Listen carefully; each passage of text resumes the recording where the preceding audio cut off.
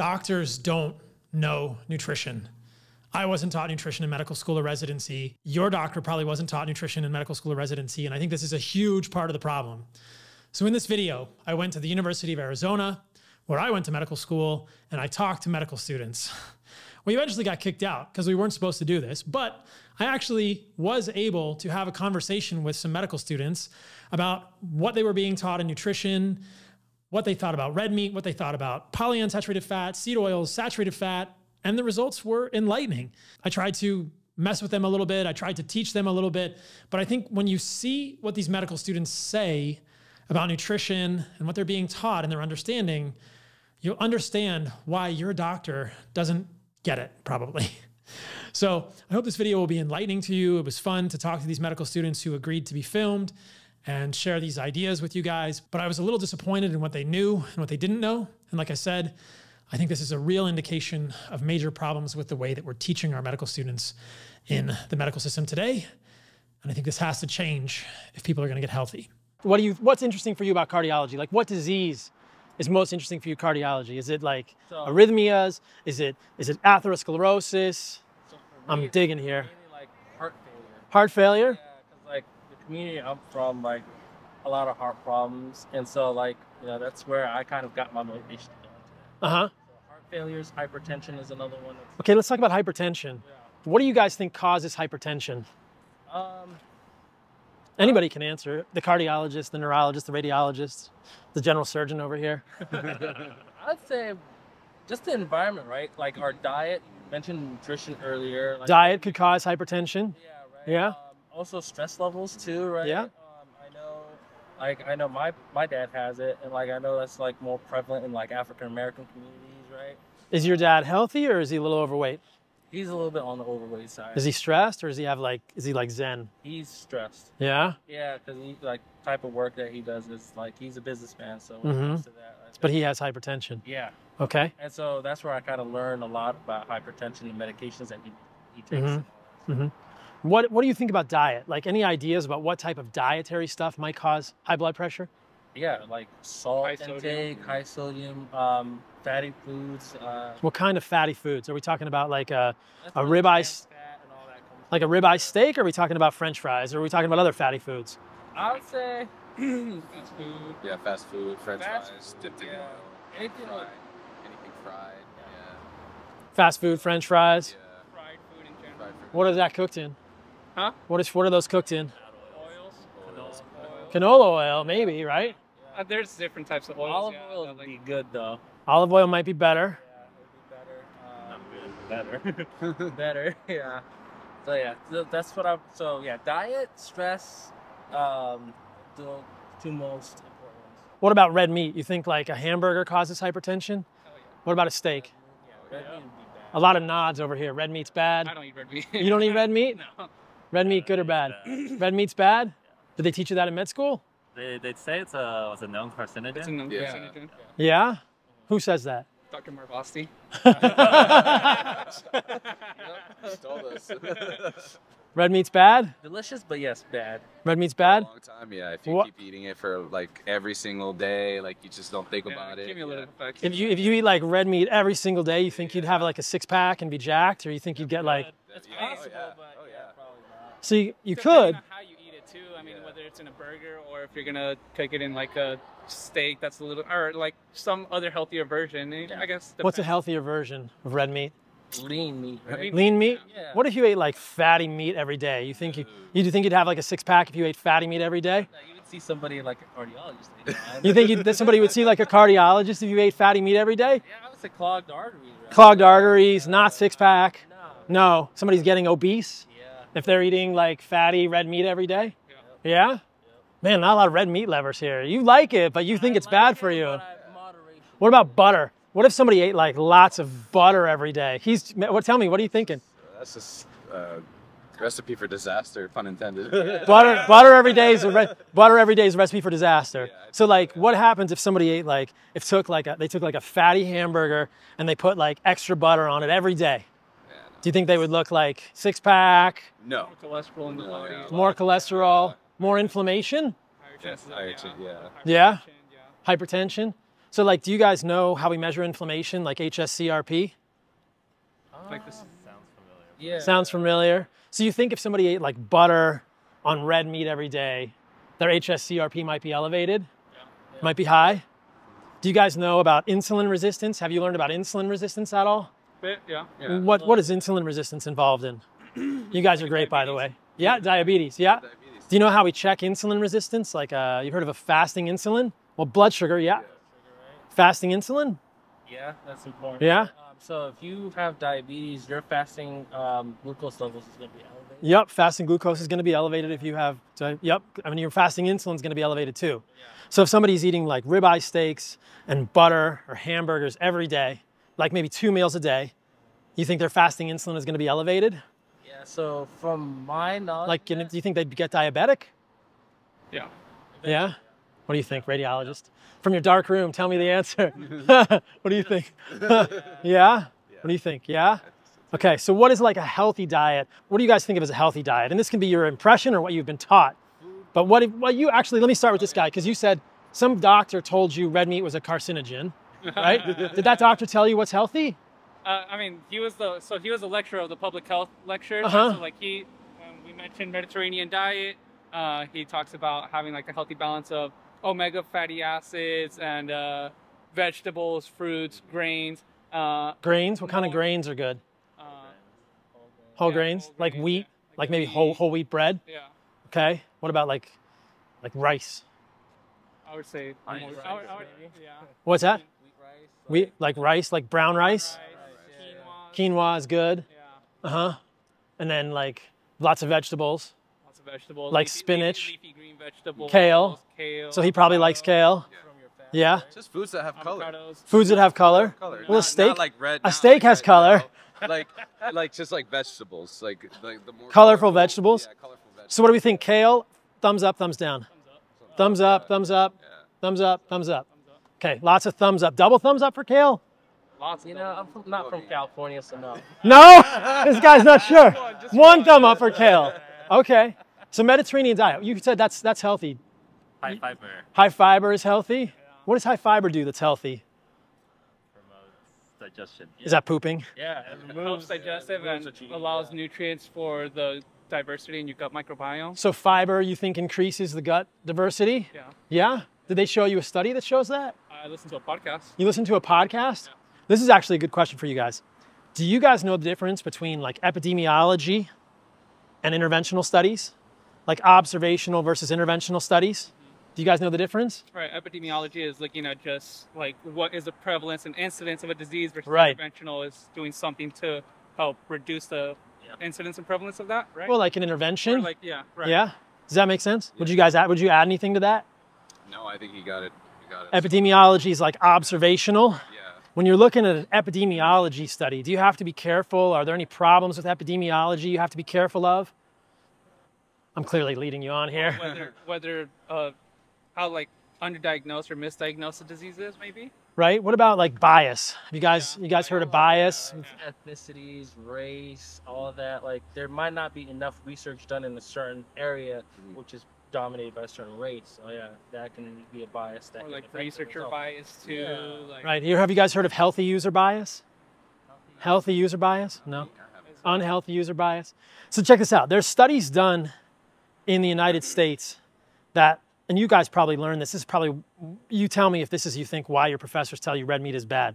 A lot of studies done in the United States that associate, they're epidemiology, right? They're observational studies. These studies associate the consumption of meat with bad health outcomes. So what do you think, can you draw a causative inference from that? Like how much weight should that kind of a finding carry in medicine? You guys understand what I'm asking? Am I asking it clearly? like how much should you guys as future doctors rely on that kind of research to make a connection between red meat and disease? I guess it would have to depend on where the research is coming from, whether it's primary article or what like has been done. Like again, if it was an interventional versus epidemiological. Well, this is epidemiology that I'm talking. So let's say it's epidemiology. Say it's observational epidemiology. What do you think? We've also learned about like a lot of research biases that can like that can include different statistics to make it look more pretty, like relative risk versus absolute risk. So I guess, I mean, based off an epidemiological study, I guess you would need more information to really confirm whether there's a correlation. What kind of a correlation or a causation? I would say correlation. What correlation does not equal causation? So I don't know. Well, that's good. Yeah, He's got that. When they tell you red meat is bad for you, what kind of studies are they using to back that up? That's interesting. What'd you say? That's interesting. Yeah, that's interesting because like, there's different types of red meats, right? You got like lean and all that. So like, I guess I'm not really sure what type of research that they're using for those. I would have to kind of look into it and kind of compare the different research results. Yeah. So the one study I, yeah. Studies, right? Yeah, the only study that or I guess like when I was like going through giving up meat and like the thought of doing that, I had seen like just some studies that showed people, and this is particular to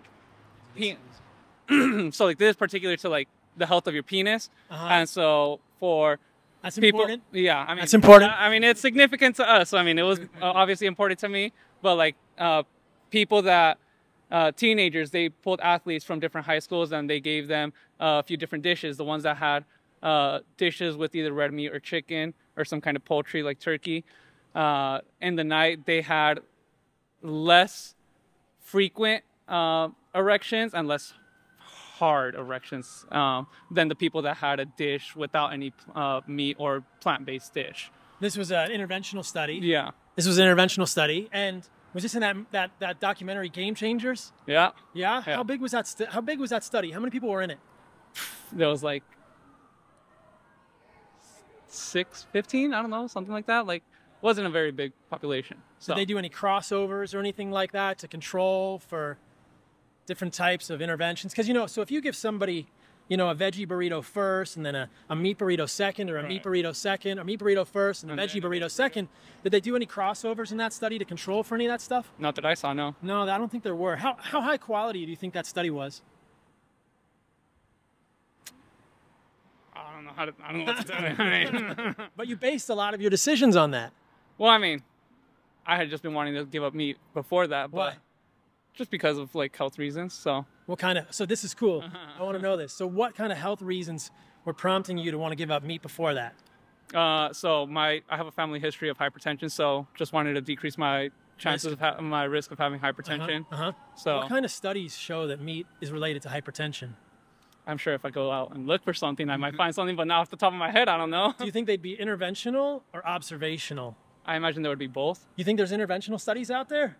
I would hope so. Yeah, I would think there is. You I think, mean, there's how a lot. sure There's a are lot you? I'm gonna say about 60 to 70%. I'm gonna give you over under odds. All right. You got a phone? They got Wi-Fi here? Think so, yeah.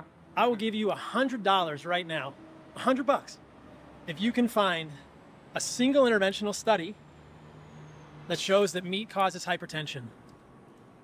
He's on the He's on the case. I have to do it right now. And PubMed. Do you guys think he's gonna be able to find one? There's research coming out every year, so I would not be He surprised. thinks he might get $100. I don't know. What do you think? Maybe it's possible. If he doesn't find one, does he have to give me $100? No, I won't make him do that. can I agree to that? I never said it. What do you think? You think he's gonna be able to find one? I don't know, the way that you're asking it, probably not. Seems like a leading question. I could increase the money a little bit too, make it more interesting. All right, so he wanted to get rid of meat. Do you eat meat? I eat sometimes, yeah. What kind of meat do you eat? All types of meat. All types? Yeah. Red meat? Yeah. But it's bad for you. Moderation. Every day in moderation, right? You don't eat it every day. So there's something about the amount. The amount that you eat, for me, so I used to eat a lot of red meat because like that's just how culturally we do it, right? Huh? And then I realized like later on, this probably not, after, you know, going to school and like kind of doing my own research, I was like, you know what, this might not be a good idea. Even like with chicken, like I try to eat that in moderation and just get the amount that I need as far as, you know, meal preps go, or the amount of protein that I need to hit for that day. So you did some research and that kind of swayed you with regard to meat too. Yeah, so white meat, from what I've seen, this was a long time ago, but white meat, from what I've seen, research was saying that's better for you to eat compared to red meat. Is this interventional or observational? I think I didn't really look at interventional. This was more observational, More and then also observational. word of mouth too. Other Word of people were mouth? saying that, yeah, around me. But you're going to be a doctor. I know. This was before though. This was a long time ago, right? But it still influenced you. Yeah, it still influenced me. And so now I'm like in that midst of changing my habits and trying to do more research, more greens. More greens? Yeah, more vegetables. What's that based on? As far as vegetables go? Yeah, yeah. Oh, just like some of the nutrients that you can get. I know, for example, broccoli, you get more iron. So like, I know multivitamins that you can take, right? I thought, now my thinking is like to think, instead of just taking pills and getting my vitamins that way, I can try to do research to see what foods correlate with those vitamins. That's a great idea. And then kind of take it that way. That's a great idea. Yeah. So you're getting your broccoli to get iron. Yeah. How bioavailable is the iron in that broccoli? Yeah, I'm not too sure. He's not too sure. Not too sure. How bioavailable is the iron in a steak? I know there's a lot of iron in steak. So why wouldn't you eat a steak to get your iron? I mean, I never said I wouldn't, right? Oh, moderation. Moderation. But how much is too much? That's a How good do you question. know? That's a good question. So the way I base it off is like I try to, so if I'm a 220-pound male, right? You can look say 1 gram. I'll give you $100 if you find one too. You guys both get $100. They say 1 gram per body weight, right? So 1 gram per pound of body weight for protein. meat? For protein, not meat. Yeah, for meat. Yeah, protein. That's right? okay. That's a good amount of protein. Right, and so you can get your protein from meat. You can get it from beans as well. Like beans. Just kind of mix it up. What about the bioavailability of the protein from beans? Is that good protein? Do you get a lot of those amino acids out of the beans? Is it the same as meat or is it different? I'm not too sure, but I do know beans also are high in fiber. So beans are high in fiber. It's a double whammy for They're me. the musical fruit, right? Yeah. You know about that? No. You don't know about beans as the musical fruit? No. They make you toot, dude. Oh yeah. Oh, that's what you mean. That's what you mean. Yeah. Fiber. Yeah. You thought I was being serious. Like, So how much red meat do you eat in a day? It's different for me. 1 gram of protein per pound of body weight? So that's what I'm aiming for. But like every day, because of school and stuff like that, I don't hit that at all. And How much do you weigh? 220. So you'd have to get 220 grams of protein a day Yeah, that's the recommendation. from beans? Not from beans. From meat. A mixture of proteins. Yeah. Oh. It could be meat, whether it's fish, chicken, red meat, or beans as well, right? So. But I thought that those were bad for you. The red meat, yeah. In moderation, right? But like it's 220 grams a day, moderate? no. So that would be if I did just 220 pounds of red meat. 220 grams protein from red meat, yeah. Yeah, so for my culture, we don't like, that's how it used to be. We eat like red meats for lunch, and then dinner would be like chicken. But now it's like more in moderation. Right? Okay. So like you just gotta balance it out. I'm gonna ask you about that in 1 second. I'm gonna check in with these guys over here. Did you get $100?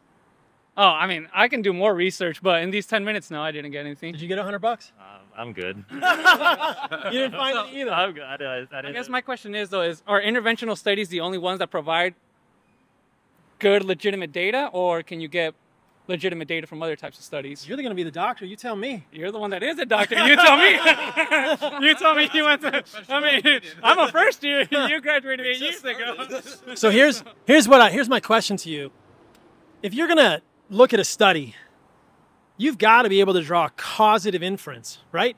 You've got to be able to say, I did an intervention, I controlled it, there was a control group, it was preferably blinded, right? To draw a causative inference, right? Okay. Can you draw a causative inference from epidemiology, from observational studies? So these are studies that are done with like surveys, right? Can you draw a causative inference from that? Even if you have a ton of them. Say you have a mountain, you have hundreds of thousands of patients being followed in these studies. Can you draw a causative inference from that? I'm sure you can find some kind of relationship, but I don't know about a causative. But there's definitely relationships that can be shown throughout these different types of studies. You ever seen that website, Spurious Correlations? What if I can show you a really strong relationship between the number of movies Nicolas Cage has appeared in every year and deaths by homicide? Does that mean there's causative inference, causative relationship there? No, but I mean, obviously, like, I know what you're trying to get at. I just think that just because the data might not show causative relationships doesn't mean that it's irrelevant data. It doesn't mean it's irrelevant, but what do you do with that data? Yeah, so you can have a mountain of epidemiology studies. I'm not going to tell you. I'm going to let you guys figure it out for yourself. Like, I'm a doctor. I have my beliefs, but I'm not going to tell you anything. I just want to ask you questions and get you guys thinking, because I hope that in medical school, you guys are challenged to think for yourselves. I think a lot of times you got step 1, you got step 2, you got rotations. When I was in medical school, all I did was focus on the boards and focus on regurgitating things. And I got really good at it. And you can get really good at it. But I was never challenged to do this. And I went to U of A in Tucson. Maybe Phoenix is way better. I hope so. I was never challenged to actually think about the root cause of an illness. The root cause and how you change it. Not with a pharmaceutical, because that doesn't really change the root cause. I was never challenged to think for myself and question, because I was kind of lost in the sea of observational studies and epidemiology. And you have this guy standing up in front of you, and he's like a fucking demigod, right? It's a professor. Like, whatever he says is true. But what I hope is that you guys will question that. You got to question your professors along the way when you can. And I think you might find some interesting stuff, because I don't want to keep you guys too much longer, but I think if you look at the research, you're not going to find a single interventional study that shows red meat causes hypertension. You're not going to find a single interventional study that shows red meat causes inflammation. You're not going to find a single interventional study that shows that red meat causes atherosclerosis. You're not going to find that, because they haven't been done, or they show the opposite. I can show you guys right now an interventional study with diabetics where they replaced 600 to 800 grams of carbohydrates, the whole grain carbohydrates that you guys love, with red meat. And their insulin sensitivity got better. Their inflammation went down. How can that be? Wow. Yeah, that's actually a good point that you brought up. Like, How can that be? You tell. You tell me. How do you think that can be? He's not sure. How can that be? I don't. If you guys like this content, if you find this interesting, if you find this valuable, please like, subscribe, share this with someone that you know who's in medical school, who may be going to medical school, who wants to be a doctor, so they can understand how little nutrition, the root cause of all illness, is actually being taught in medical schools. Share this with people you think may help us change this in medical schools. As you can see, there's a lot more education we need to be doing at medical school level, at the foundation of what we're teaching our doctors, if we're actually going to get patients, you, your family, your kids healthy. This is why it's so screwed up, guys. Hopefully this has been revealing to you. See you in the next video.